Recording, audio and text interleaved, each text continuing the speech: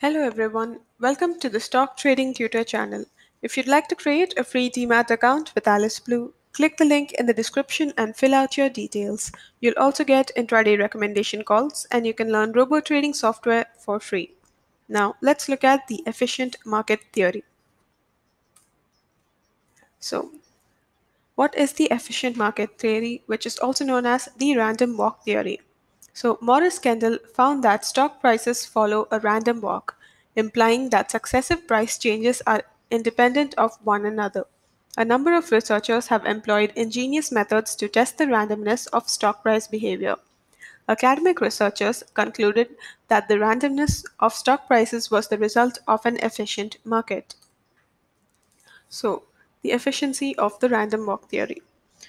Let's see market efficiency first. This is the accuracy and speed with which the market translates expectations of investors into prices. Next is operational efficiency. It's measured in terms of time taken to execute the orders and the number of bad deliveries. EMH does not consider this. Now, next is informational efficiency.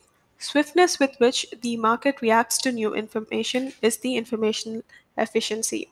New information from economic reports, company analysis, industry policy, political news, and so on.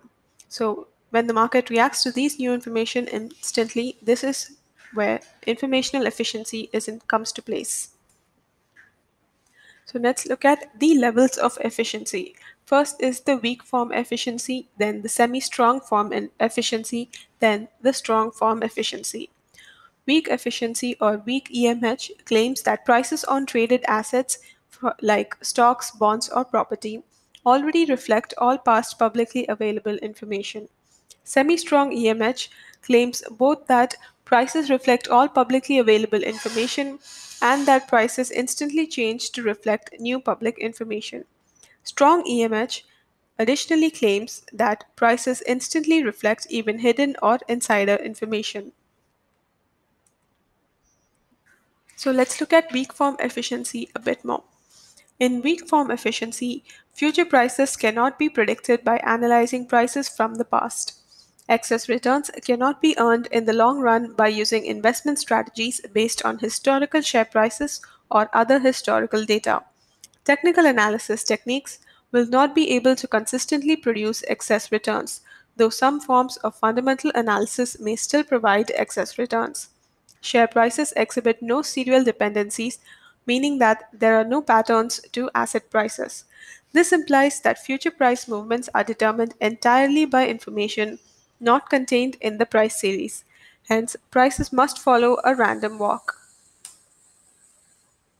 So let's look at the semi-strong form efficiency. In this semi-strong form efficiency, it is implied that share prices adjust to publicly available new information very rapidly and in an unbiased fashion, such that no excess returns can be earned by trading on that information. Semi-strong form efficiency implies that neither fundamental analysis nor technical analysis techniques will be able to reliably produce excess returns. In strong form efficiency, share prices reflect all information, public and inside, and no one can earn excess returns. This implies that security analysts and portfolio managers who have more information than ordinary investors are not able to use it to earn more profits. So let's look at what this implies because of the efficiency market theory. Substantial evidence in favor of randomness suggests that technical analysis is of dubious value. Routine and conventional fundamental analysis is not of much help in identifying profitable courses of action. So, the key levers for earning superior rates of return are early action on any new development, sensitivity to market imperfections and anomalies, use of original, unconventional, and innovative modes of analysis, access to inside information and its sensible interpretation, and an independent judgment that is not affected by market psychology. So, let's look at some of the market's inefficiency. Some of them are overreactions of the market, reversal to the mean return, delayed absorption of new information, low price and earnings effect, small firm effect, and the weekend effect. Thank you for watching this video. For more videos on stock market and trading, please subscribe to this channel. If you'd like to create a free Demat account with Alice Blue, click the link in the description and fill out your details.